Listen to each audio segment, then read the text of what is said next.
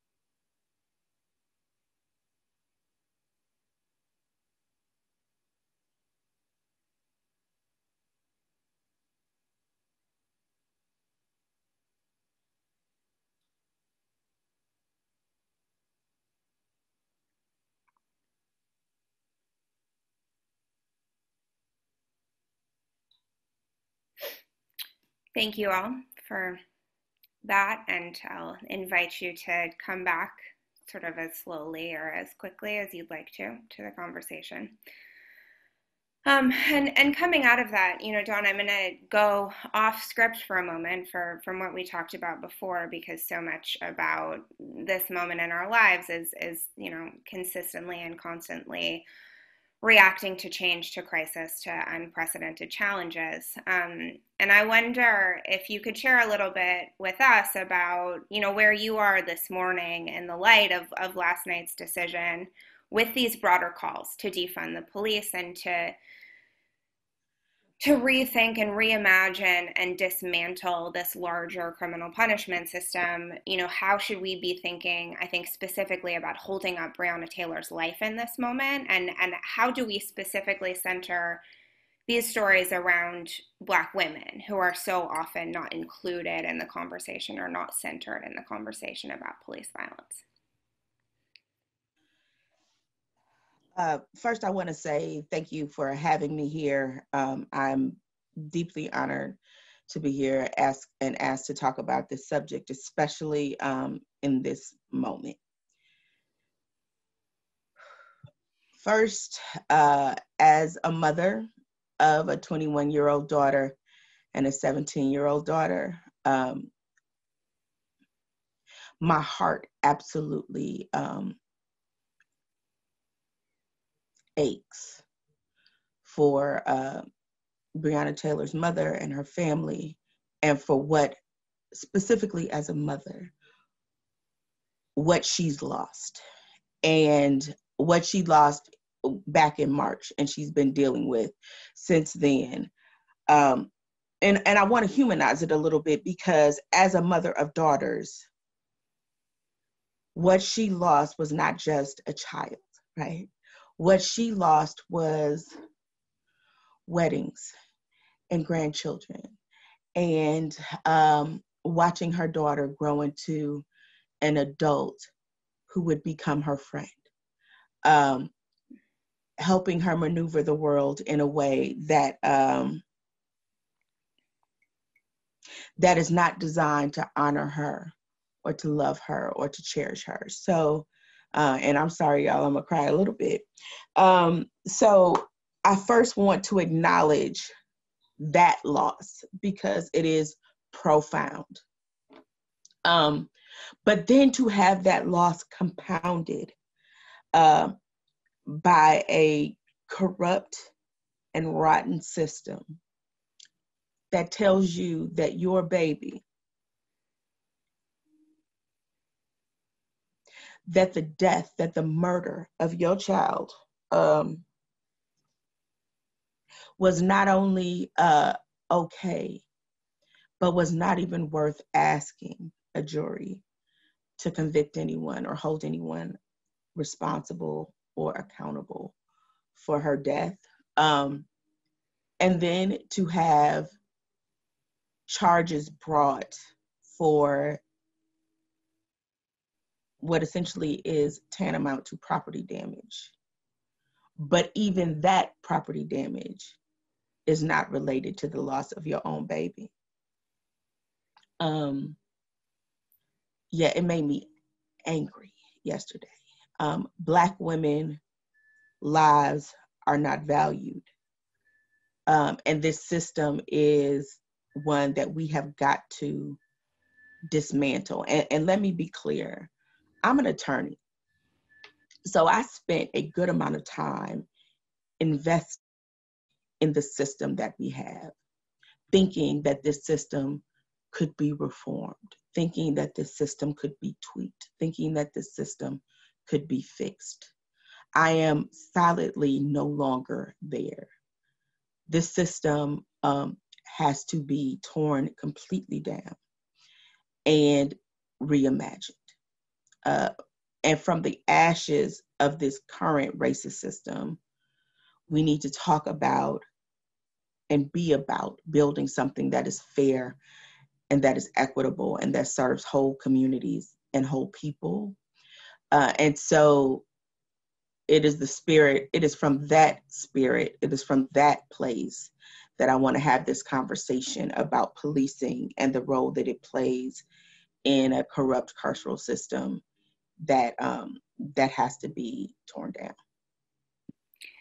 Thank you for going there with me this morning and for your vulnerability and your honesty. I think, you know, that tension between so many of us who work sort of incrementally day to day to try to reform the system, and that bolder vision for dismantling, rebuilding.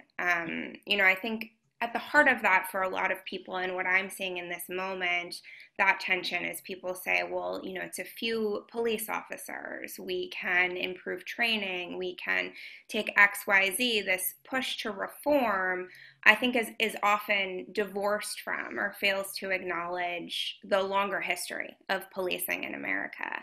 And I know you think deeply about this history, about the way in which police have been used as a tool of white supremacy, a tool to manage and in many ways maintain inequality. I wonder, you know, if again, to help sort of ground us on why have you moved away from reform? Why is that not simply enough? What is the history of American policing that we should be cognizant of and thinking about that? So the history of American policing is deceptively simple. But it is intentionally and purposely obfuscated, molded into something different. In America, policing has become like a religion in the way that people wholeheartedly accept the narratives about law enforcement without question, without the faith that we have in law enforcement, despite the fact that we have seen over and over and over again that they do not deserve, is something that we have to tackle, that we have to overcome, that we have to think critically about. While God or whomever your spiritual being is, or whatever your religious center is, or even if you have none, that rests on a belief that we have faith without seeing. But we can see what law enforcement is doing. And because we can see, we know that they aren't deserving of the faith that we put in them. And they don't bring about the changes or the sense of security that we have so fundamentally invested in them. So the history of policing is this. Policing in America has its roots in chattel slavery, in slave patrols, and controlling Black bodies. Even when it evolved after the end of slavery, when policing evolved from slave patrols and evolved into something different as we shifted from chattel slavery to Jim Crow laws, or to Black codes and then the Jim Crow laws, policing became then what it had always been. But policing has always been at its root less about crime and more about controlling societal influences, more about making sure that the people, the have-nots, are contained in a way that is protective and coveted of the haves. So policing, once it evolved in America, was less about crime and fighting crime and more about controlling Black people, immigrants, the poor, working class, and keeping them and controlling their movements, controlling their actions, controlling their thoughts, suppressing uprisings, suppressing individualistic thoughts, but most importantly, suppressing any action or movement that would threaten the ruling class. That is the fundamental purpose of policing in America. Because of that, the history of policing is that most of these folks who, when policing was started, there was absolutely no training. They were mostly white men. And any white man who decided that they wanted to commit themselves to controlling the lower classes, that being Black people, immigrants, working class people, were allowed to do it. Again, there was very little training. There was very little diversity in law enforcement as it evolved in the 19th century, or excuse me, in the 20th century, and very little has changed. Even when we started allowing people of color, Black folks, to become law enforcement officers, they were relegated just to enforcing the law in their own communities, in Black communities. And inside of the police department, we're always treated like second-class citizens.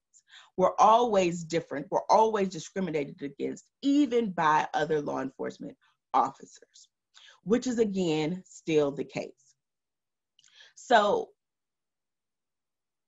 unfortunately, the history of policing is that it hasn't changed very much, okay?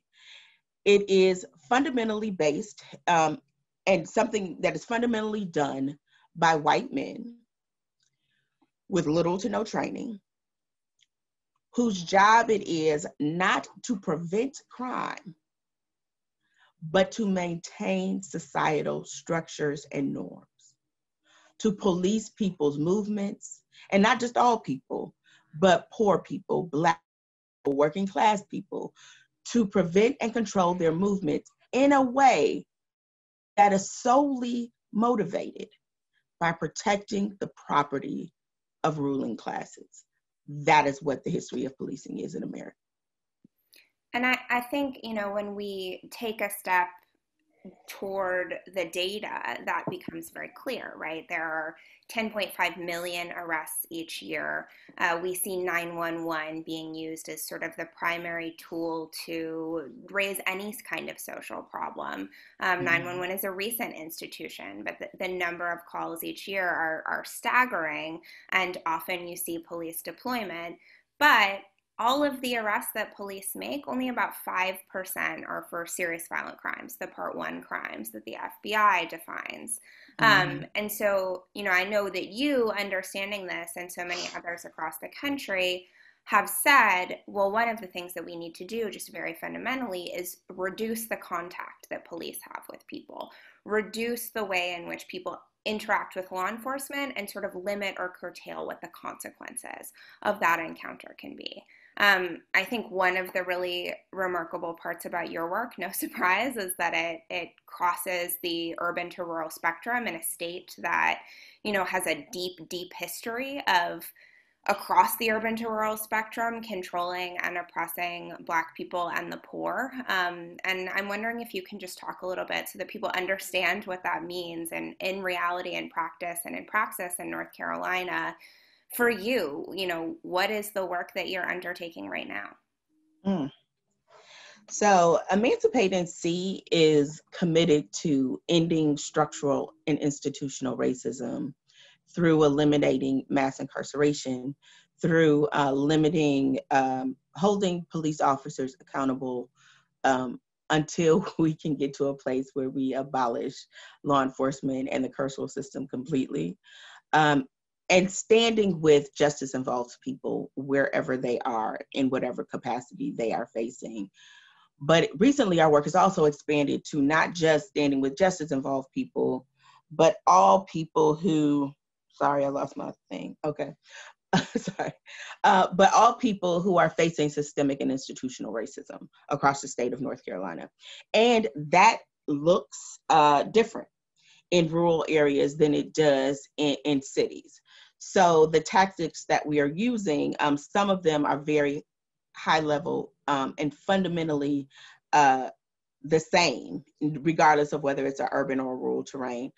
For example, some of the work that we have been able to do through the help of Vera is work in some small rural counties in North Carolina, particularly Wilson County, where we have worked to limit the number of people who actually enter the justice system physically enter it.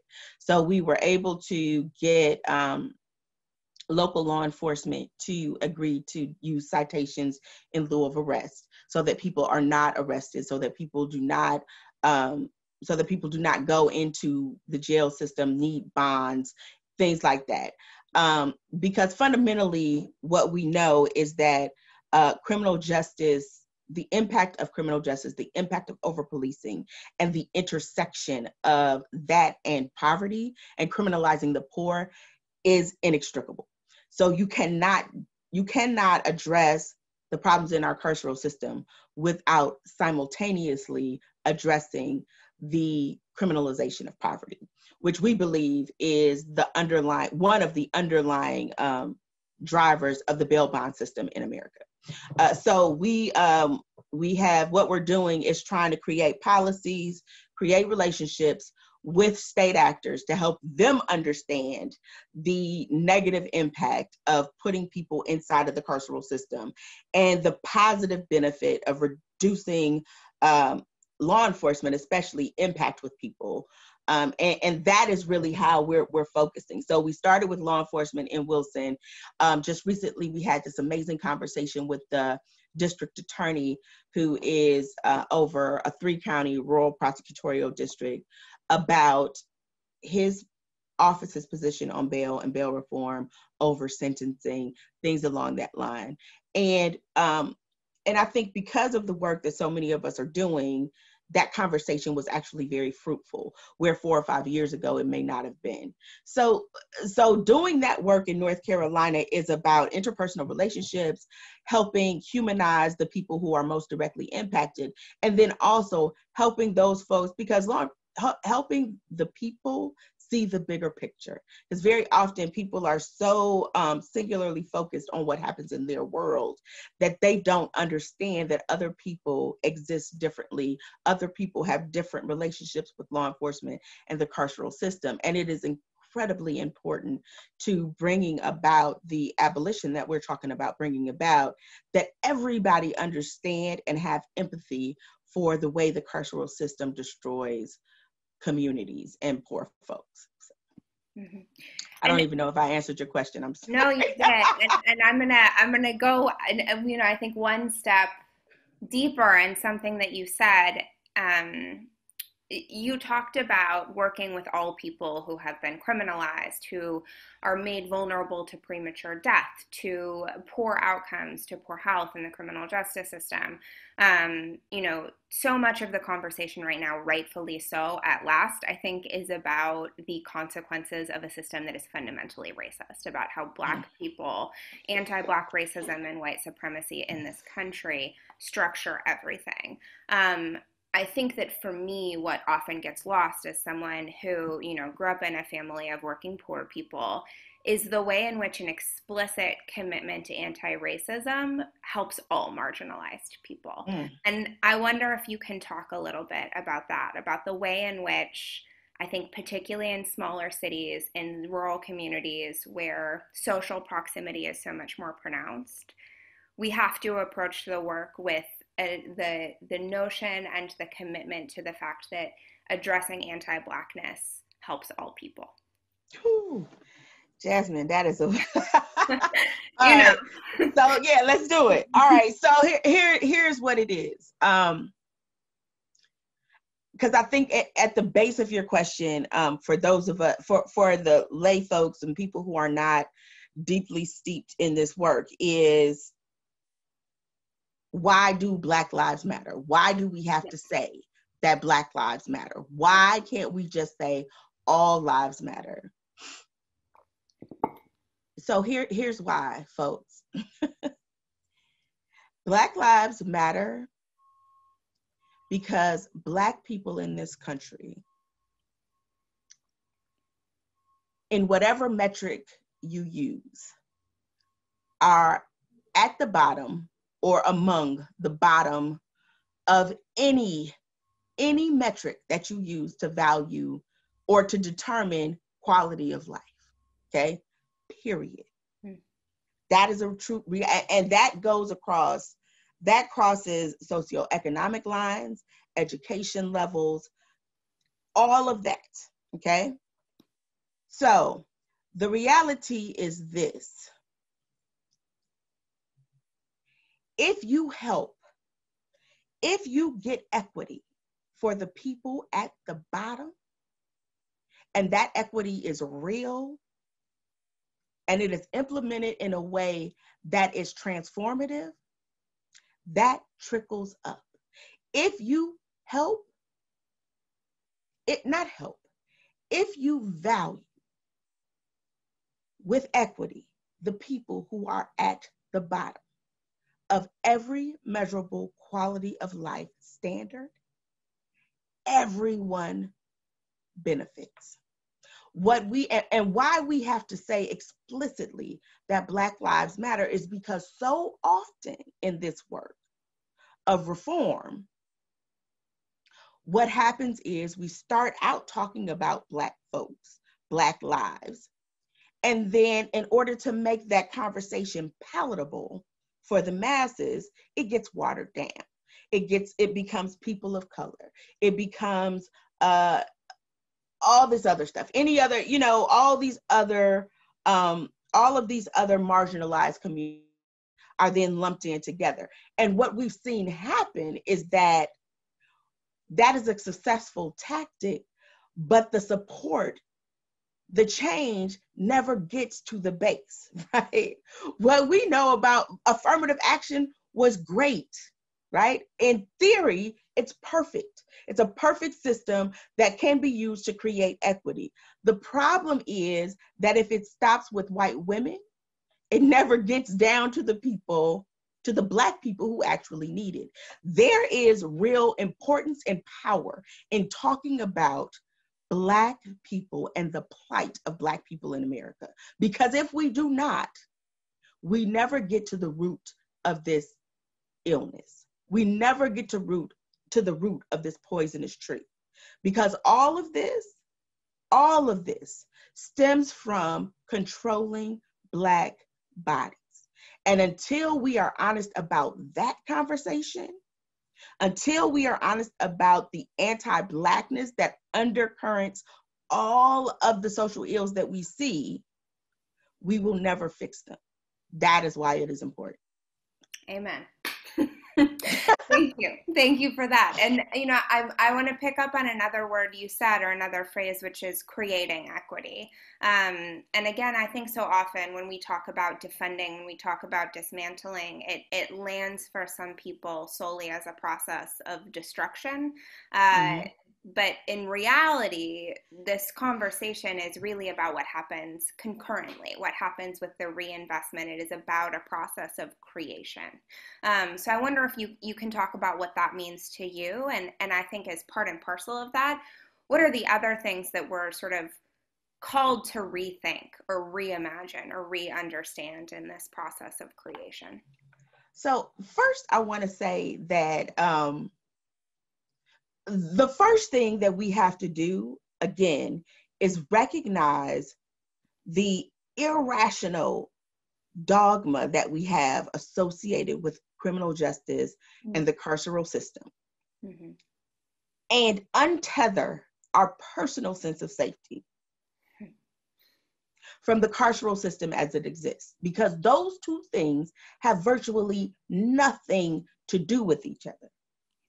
But, and this goes back to the religion analogy that I was making earlier, but because we have been so indoctrinated to believe that these two things are inextricable, right? We don't think critically about the systems and what actually the systems are producing. That's the first thing we have to do. And when we do that, then it makes it easier to understand why defunding is not about destruction. It is not about deconstructing something as much as it is about constructing something better, constructing something that is more fruitful. Depending on audiences that I'm talking to, I explain this in different ways. Sometimes if I'm talking to, middle class, upper middle class people, I'll say this. If you invest in a stock that consistently underperforms, consistently underperforms, what do? You divest from that stock. You divest from that company, right? Why then, with a policing system, a carceral system, but a policing system in America, where crime, according to some folks, is constantly on the rise, nothing has changed. You feel less safe than you've ever felt before. The response to that is to double down and reinvest in the thing that isn't working. It's absolutely asinine, right? It is insane that we keep investing in a system to protect us from something. And it does, not only does it not protect us, it exacerbates the harm that is caused. It makes it worse. They become criminals when you're trying to get rid of crime. It's insane. That's the first thing. And I think if people just really, really unlock themselves and untether their sense of personal safety from law enforcement and think critically about what it is that law enforcement actually produces, it's not really hard to do, right? It's not really hard to say, yeah, this isn't working. This is stupid. Why are we still doing this? The other thing I want people to, I talk about often when I'm talking about defunding is this. This is not a foreign concept, people. It is not a foreign concept, right? It's just because of that irrational dogma, that irrational tethering of your personal safety with law enforcement that it feels so jarring to say. But let me be clear. We live in a country that has completely defunded mental health care, virtually gutted, and I'll say defunded because that's the word we're using, public education, has virtually defunded, right? Defunded mental health care and access to health, not just in this country, but in our schools and every place where our children were supposed to see them, has fundamentally divested from inner city communities. We divest all the time, right? We defund all the time. And we do it with little to no fanfare. So what I need for people to understand is that defunding the police, and while those systems that were defunded fundamentally harmed people and fundamentally harmed us in the long run, the truth of the matter is by defunding law enforcement, and investing those funds in those 4 systems that I talked about, where we as a nation have defunded from, just reinvesting in those systems ultimately minimizes the need for law enforcement at all. Because let's be clear, law enforcement is reactionary. Law enforcement reacts to problems. If we take the money that we put into law enforcement for them to react and invest it in people, invest it in communities, then what happens is there is less for them to react to, because crime is a direct derivative of poverty. Right. So we create a living wage, we can create stable housing, we create schools that are actually educating children, all children. We create a health system where people can get access to the meds that they need and don't have to make ungodly Sophie's choices about how they're going to function and how they're going to survive. When survivability is equitable, we don't need law enforcement. I'm just writing down some of your quotes so that I can attribute them to you later on when I am explaining things to people. You know, I am thinking of, as a book recommendation, right, James Forman's book, Locking Up Our Own, and the notion, right, something you're saying, that sure, historically, people have asked for police because they were experiencing social instability and crime in their communities. But at the same time, they were also asking for perks, for education, for housing, for healthcare. And the response, the thing that people have said, yes, okay, you can have this, has always been more policing and more enforcement, particularly in Black communities, particularly in poor communities. Despite the fact that we know that, you know, our decades-long experiment with mass incarceration has had very quickly diminishing returns on reducing crime and really has only ever addressed property crime, which goes back to your point about what the system was set up to do in the first place. Right. But this bigger budget question, right, the idea of what gets invested in, what gets divested from, it means that your local context also has to be understood in the context of a state legislature, of a federal government, of all of these other sources of funding. Policing is a local institution, but it is structured by investments in lots of different places. So because you work at so many levels and in so many capacities, I wonder if you can just give us some thoughts about how your work with the legislature in North Carolina interacts with the work in Wilson and Raleigh, Durham, and other parts of the state. So, it's funny, Jasmine, that you would ask that question, because here's what I am finding more and more often as I have these intersectional conversations, right, or multi-jurisdictional conversations.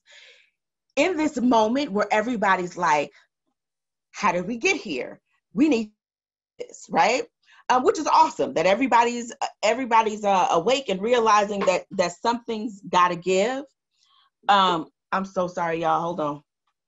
That's okay. We can still hear you. I'm sorry. I have these my ears are little or something. There must be like abnormally little. I can't hold on to these stupid ear pods. Anyways, what I'm finding is that everyone now wants to point the finger. If I'm talking to legislators, they want to say to me, well, why aren't you talking to district attorneys who are overcharging? If I'm talking to district attorneys, they're saying to me, well, why aren't you talking to city councils that are over-investing in police and local law enforcement? If I'm talking to local law enforcement, they're saying, yeah, well, our hands are tied because talking to local legislative bodies about police accountability, they're saying to me, yeah, but our hands are tied by the state legislature and the laws that they create. And my response to all of this and all of that is, guess what? All of those entities and systems work to create and uphold this racist and corrupt system. So all of you have a role in fixing it, right? And it is important for us to not, everyone wants a quick answer. Everyone wants to say, well, if so-and-so just did this one thing, it would fix everything. That's garbage. And and in no other instance is that even a plan of attack for a systemic problem that anyone would endorse. It's insane. There is work at every single level that needs to be done to eradicate the harms of this system, period. That is like a hard stop. So when I'm talking to the General Assembly, I say, yeah, you're right. I should be talking to district attorneys. Guess what? I am talking to them. But right now, I'm talking to you. And I want to focus on what you can do, how you can change the laws in North Carolina on a state level that make the requirements for law enforcement certification much more difficult, much more rigorous, that make how you can pass legislation that get SROs out of my kids' schools. And if they're there, you can pass legislation through that certification process that says that if you are an SRO, then you have to have,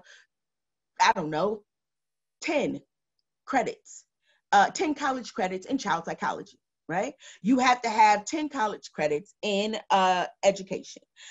You have to have in education administration, if that's what you're going to do. You have to know something about the work that you're doing.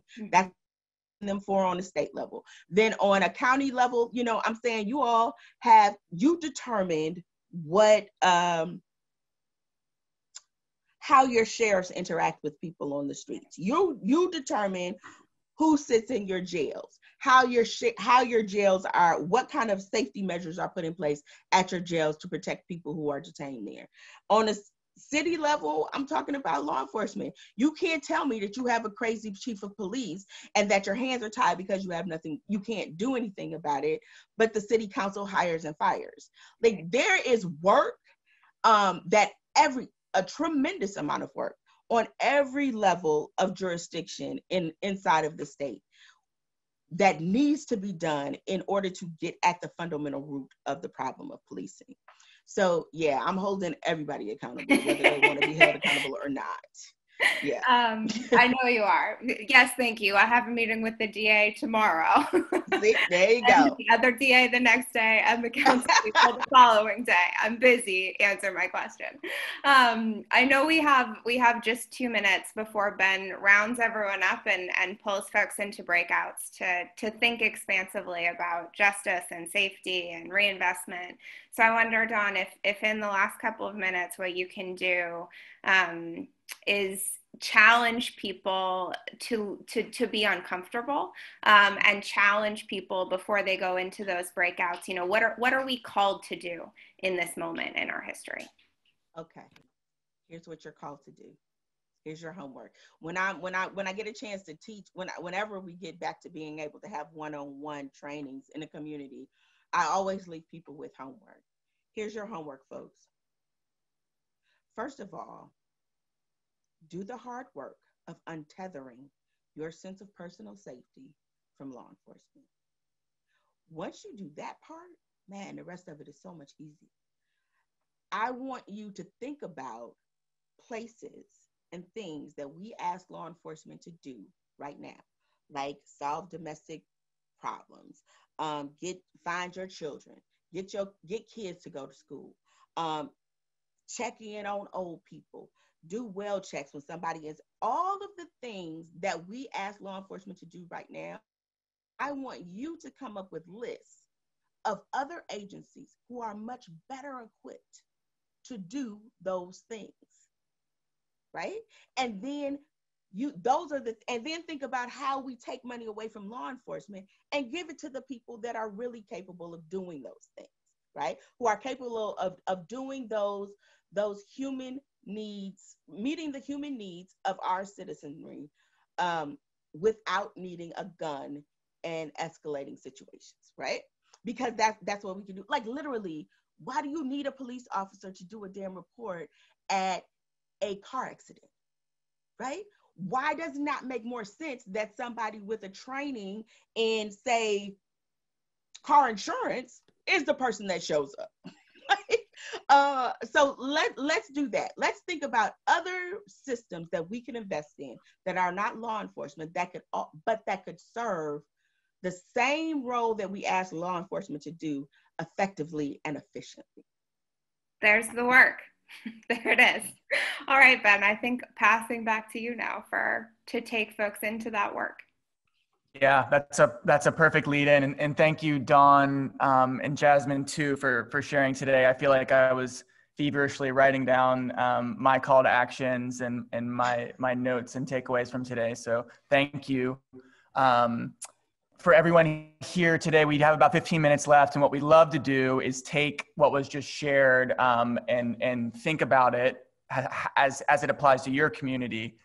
So we're putting a short sort of survey for you to kind of take notes as you're in these groups. There'll be 4 or 5 people in each breakout, and we hope that you'll think critically and creatively about exactly what Dawn was referencing.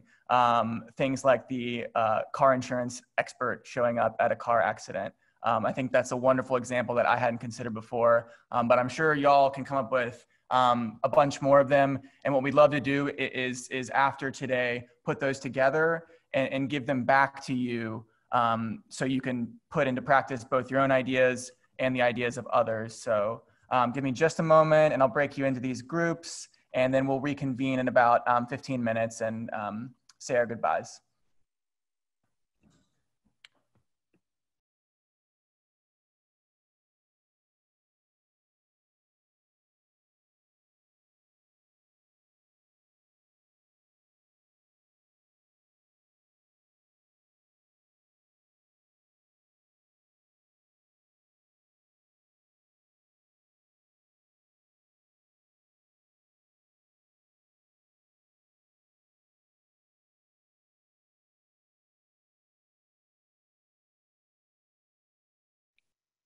All right. The only thing I would say is I want to thank you all for coming here and trying to do this hard work. I want to thank you for being open to hearing a different way to think about defunding law enforcement.